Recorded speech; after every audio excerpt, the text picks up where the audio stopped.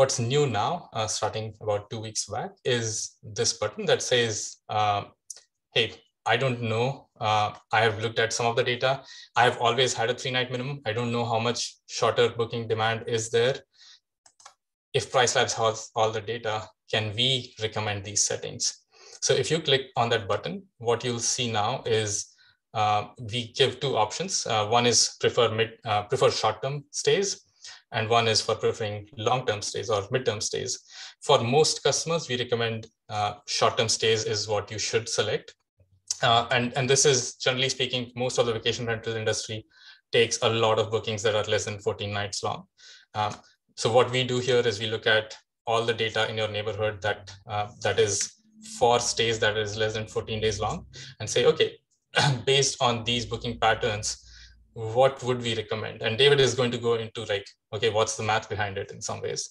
But we look at that data and come up with these recommendations. So if you see this, you'll see that, okay, we are saying your default should be 3 nights. We are saying for last minute, within 2 nights, make it a 1-night minimum. And within 6 nights, make it a 2-night minimum. We are also saying outside of 30 nights, just make it a 5-night minimum. There's plenty of longer demand that you should try and attract instead of taking even 3-night or 4-night stays.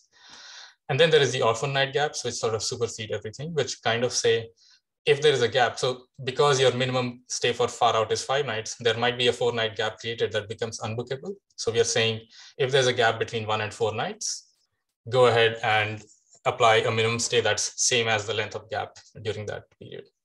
Now, if I choose the midterm one, we are going to now look at all demand, including the longer stay demand. And you'll see the minimum night recommendations would be a little higher on that one.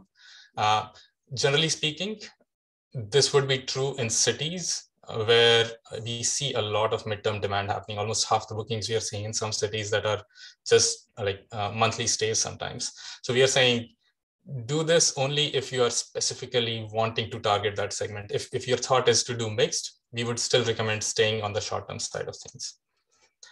When you click apply and customize, it's important to note that it's not just apply, it's apply and customize. The thought here is that these recommendations are driven by our data. This is our recommendations without fully considering what your personal preferences are. So for example, you might say, hey, this looks fine, except I don't really want 1-night stays ever, right? Or I'm okay with 1-night stays last minute on weekdays, but not really on weekends. What you can do is you can click apply and customize, and then you can say, okay, if it is a weekend, I still want the weekends to be 2 nights. And then if there is a gap, I'm fine. Even if there is a gap, if it's a 1-night gap on a weekend, I'm fine with it.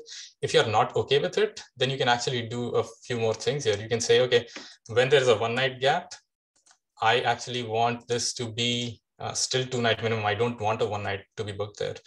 And if the gap is a bit higher than 2 nights, then I'm fine with whatever the gap length is. So this way you can really customize. This would mean that on weekends, you would never get a 1-night booking. But on weekdays, if there's a gap or if it is last minute, then you will get those last minute 1-night bookings as well.